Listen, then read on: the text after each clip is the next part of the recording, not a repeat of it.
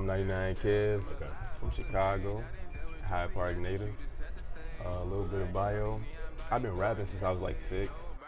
I didn't really think I'd be like in this shit, like, you know what I'm saying, doing it how I'm doing it. But then high school came, started taking it a little bit more serious. Then after I graduated, like, it really became something. So I'm just happy to be in a position like this to make art and be proud of the art that I'm making type shit. Would you say coming up in Hyde Park kind of gave you a little bit of edge as far as your love for art? Definitely. Like, when I was younger, my stepdad used to take me through, like, we used to walk through Hyde Park, and I would see like art exhibits and shit. Like, we would see like paintings along the road, like on the sidewalks, and like mosaics and shit. Like, that shit, like, seeing that at a young age, like, I don't know, like, it really gave me like a liking to it. Like, I really latched on to that shit, so for sure, definitely. And like Hyde Park, that shit, you know? Yeah, like Hyde Park, that shit. Like, there's so many people that come out of Hyde Park that like are creatives. Oh yeah. Like, it's a creative culture there for real. This next question I got for you, I noticed you got a new project titled Infinity World. Can you tell me a little bit about that? Infinity World is like a Seday's 2.0 type shit. Like, when I made Seday's, like, it was what it was. But after I dropped it, I learned a lot from it. You know what I'm saying? Like, I learned a lot from it, and I put that all into this tape. The favors in your hand, take a hand. Seday's was for like the people who got shit happening to them. Infinity World for the people who's doing shit. Like, you know what I'm saying? Like, it's just my life. It's just all about my life, what I'm going through type shit. You really telling your story on there? I'm talking my shit, you know what I'm saying? Like, this music, like, has changed because, like, the way I make it, like, it's way more organic, and it sounds way more fluid. And it feels more natural, you know what I'm saying? That's why I love it so much. Like, today's, like, people talk to me all the time about it. Like, it is what it is. I fuck with it because it's my music. But like, I can't say I could sit there and listen to every single song for real and like fuck with it. Like, with this shit, I feel that wholeheartedly. Like, every song is its own song. Cause like when I was making it, like, I was feeling that shit. Like, I was in that moment. Like, you know, like. This next question I got for you, how would you compare your past music to this latest project? It's like, before, it was just it's like, all for me, it's like a mental thing. Like, how I attack the music. Like, when I started making music in the beginning, I was writing a lot. Like, I don't write as much now, cause like, I just like stopped. Cause when I used to write, I just used to overthink, and it used to just take me so long to do stuff. And then I kind of got to a point where I felt like the writing is kind of like hindering my process. Like, cause I was writing shit, I'm writing shit that I think sound raw, and then like, it's not translating to how my voice is. So I'm listening to my music, just wondering like why this shit not translating, you know what I mean? And then I just came to the conclusion of like, I just need to feel more myself. I need more of an organic sound. So that's what like I've been moving towards. Like, now, just like, I get in the booth, and like, we just load up a beat, and then like, I'm just right there in the moment, just feeling that shit. And like, that's really what the whole tape is. Not the whole tape, but like, majority of the tape is like that. And it's just like vibes. It's just like, damn, like, this shit sound really good. Like, that was the main thing I was focused on, like, making good sounding music. You know, people be like, oh, rapping this, rapping that. Like, I really don't even consider myself a rapper. Like, if I was, I would say I'm a new age rapper. Because I don't really be rapping, you know what I mean? Like, I'm just in that bitch making music. That's how I see it for real, so. When you call yourself a new age rapper, is it more so like you're trying to push away from that traditional sense of rap, or you just don't fall into that? I feel like, well, I'm not even trying to push away from it. I just feel like that's how it is. Like, of course, I be listening to shit like Lucky and Babyface Ray, and like, them shits be going crazy. I be wanting to recreate that type of music because I know it go crazy, but I just can't because it's not me, you know? So I can only really make the shit, like, I can only really do myself, you know what I'm saying? So it's just like, it's just happening. Like, Chicago, and that's what I'm saying, like, Chicago has like a specific sound that people think of. Yeah. And I'm not that. Like, I don't got that. If certain people look at that and say like, damn, that's a disadvantage. But I kind of look at it as an advantage because like, you got all these people who want to hear new music. They, you know, and if it sounds different, it's. And there's so many artists from Chicago who have like who have not used the traditional Chicago sound like at all and still blown up. You got like Kanye West. Like that's one of my biggest like inspirations. Like Kanye West for real. Like them just some examples for real of like motherfuckers like going like a branch off the shit. That's what I'm trying to do, and that's why I don't worry about it. Cause it's like, alright, my music sound like how it sound now, but like I just feel like my music could reach a bigger audience because of how it sounds. It's not like a one type of group thing, like how some of the music here sounds. Like I feel like my shit could reach other states. Like it don't have to be just a Chicago type thing. You know what I'm saying? Like that's how I feel with my shit. I definitely get that. This next question I got for you: what do you hope this project is gonna do for you? Really, I'm just hoping this project just continue to put me in the position to do shit. Like I don't know, like I just didn't feel comfortable with like doing things with Sadays. I don't know why. Like I just didn't feel comfortable with it. Like it just, I don't know. I just had to come into my own. But with this shit, I feel so comfortable with it. Like I just know it's gonna allow me to be able to do anything I want to do. Cause like every song, I could push out every song. I could shoot a video to every song. I could perform every song. You know what I'm saying? So it's like I'm trying to do everything with this. Like everything I can. I'm trying to milk this bitch for as long as I can. Like for real. Like so. Whatever it is, like you name it, like I'm there. I'm trying to do that shit. Like, are you really trying to show off your versatility with this album? Mainly, I'm trying to develop a fan base. You know what I'm saying? Like I'm trying to create this sound that when people think of me, they can associate. You know what I'm saying? Like who can I think of off the rip? Like Gunna. You know what I'm saying? You hear Gunna, people don't think of Gunna like, oh, this nigga finna, you know what I'm saying, be rapping his ass off. Like they be like Gunna voice smooth and his shit sound, you know what I'm saying? Like I'm trying to create that type of thing. This next question I got for you: what was the craziest moment in the studio while you were recording this album? The craziest moment. Shit, let me think. I ain't gonna lie.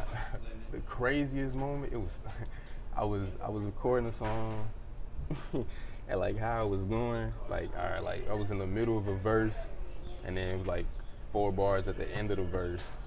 And then it was a bridge that was already made. It was like the second verse. The bridge was already made in the first verse. And like I'm trying to like, you know what I'm saying? We're trying to go through it, like fill in them 4 bars, and like I was just going. And I like it wasn't set in stone. But then the bridge came in, and that bitch sounded so crazy. Like that bitch sounded so crazy. I'm like, okay. So then I finished the 4 bars. We finished them, and then I hop out. And then we hear that shit all the way through, and I swear to God, when that shit came through, I'm just like, wow. My engineer just like, you know what I'm saying? Like, we just gonna be like, damn, that shit sounds so fucking raw. That's why I'm just like, I can't wait for this shit to drop. And which song was this? It's called Galaxy Goddess. Okay. Galaxy Goddess. Stay on the lookout for it. Like, do you think that's gonna be the big one for the album? Hey, I've been thinking about this because my friends been asking me, like, what's your favorite song? Like, I'm gonna be honest with you, I have no idea what song is gonna blow up, what song is gonna be the best, what song is gonna be the worst.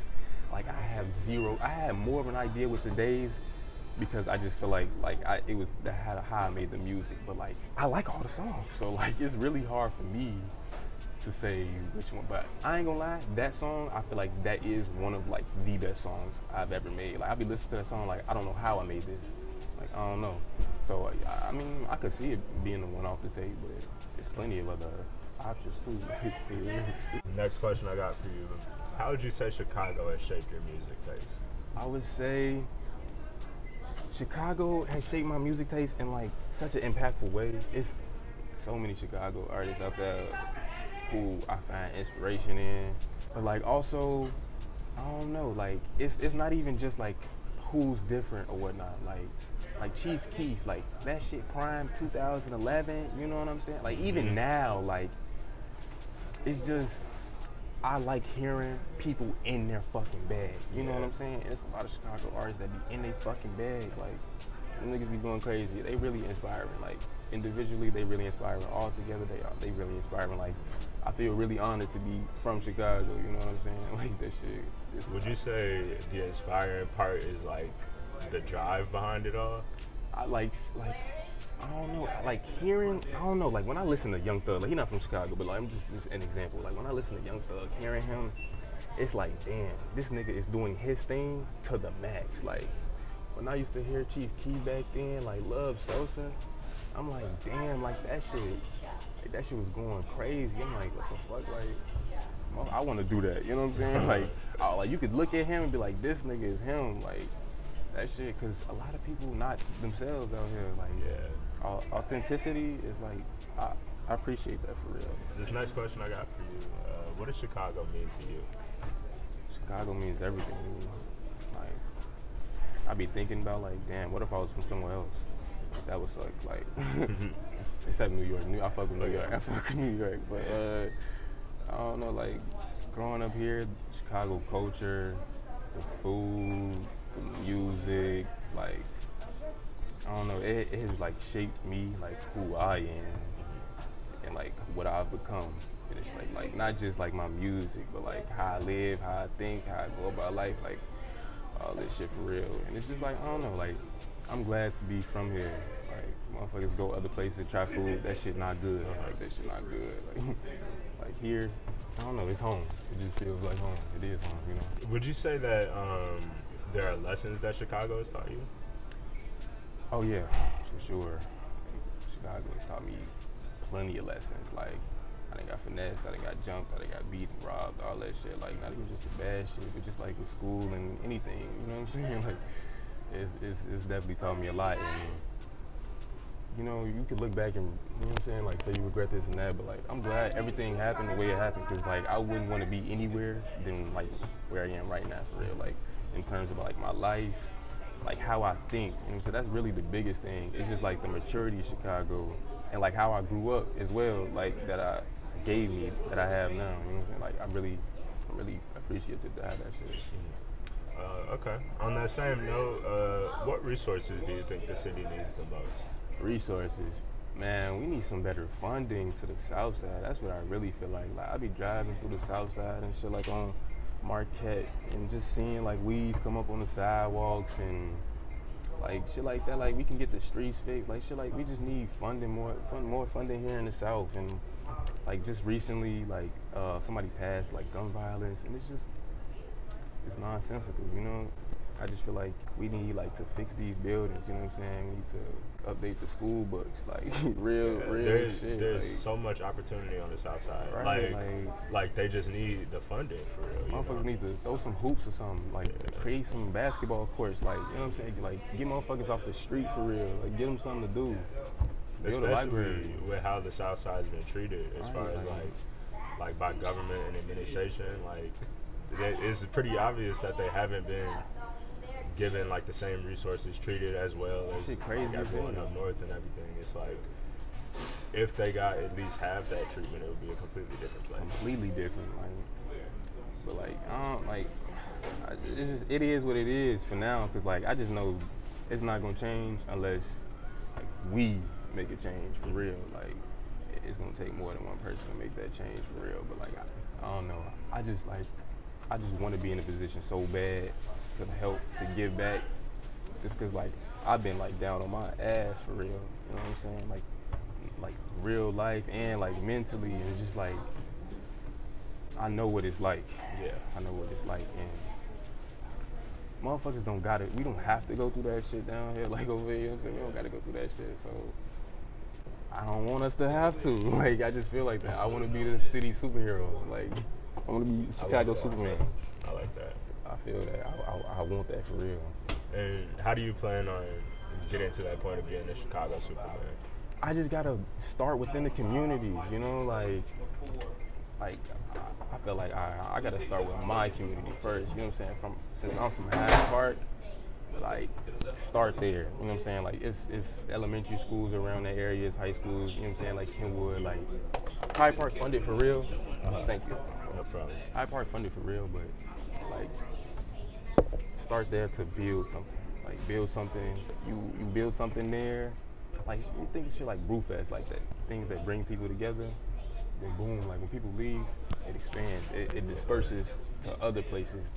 Like that's what I hope to achieve. Like a piece of that energy kind of leaves with them. Yeah, like motherfuckers come here, we all here doing one thing. When we leave, like now you going and you spreading that same energy where you at. Like that's what I hope. Like positive diffusion and shit. Like. Is there anything else that you like to talk about or add that I missed out on? Shit, man. Let me think. The music video. Yeah, the music video. Music video. Completely forgot. You just dropped that music video. Like Just dropped the music video. Ago, right? Yeah, like a couple hours ago, like 90 minutes ago, something like that. Music video dropped. Shout out to my boy Carefree Inc. That's my videographer. Shout out to my boy Don Rubio. And shout out to my boy Icy Benz. They all pulled up for me. Like, that's real love. But it was fun. We shot it out in Wicker Park. Okay. It was fun. It's fun as fuck. Like, that was only my second video shot. But like, I'm coming into it. You know what I'm saying? Like the first one, I was hella nervous, but this one, like, I felt more comfortable, and I was just like, yeah, like I'm finna get that. Like these videos gonna get raw because I'm just learning so much after everything I do. Would you say you're really ready to just take off? Hell yeah, I feel that. I'm really ready to take off because I just feel like it's all a mental thing. It's all a mental thing. Like if you feel ready, you can be ready. You can do anything you want to do. Like you just set your mind to it, and like I got my mind set on like what the fuck I want, and so any of this in between ain't gonna stop me. It ain't gonna stop me, G. As long as you keep your head straight. Hell yeah, I'm on a mission for real, and I ain't no dumbass nigga. You know what I'm saying? Like I'm handling my shit, cause time will pass you up, man. Oh yeah. Like I've been like I started like in 2019, like started back up in 2019, it's 2021. I'm finna be 22, like. Like time will pass you up if you don't be on your shit. Exactly. Like, you know what I'm saying? So, next thing you know, you're gonna be like 30. On God. Like, I ain't trying to look up and be like, damn, what the fuck happened to time? You know, exactly. like, I gotta handle my shit now. Where can people find you on as far as like music, social media, stuff like that? Music, they can find me on Apple Music, YouTube, Spotify, Amazon, Google Play, Deezer, Napster. My Instagram, KezFinite, KezFinite. My Twitter is 99Kez, and that's basically all. Where I'm at. You know what I'm at. Okay. I think that's a perfect note to end it on.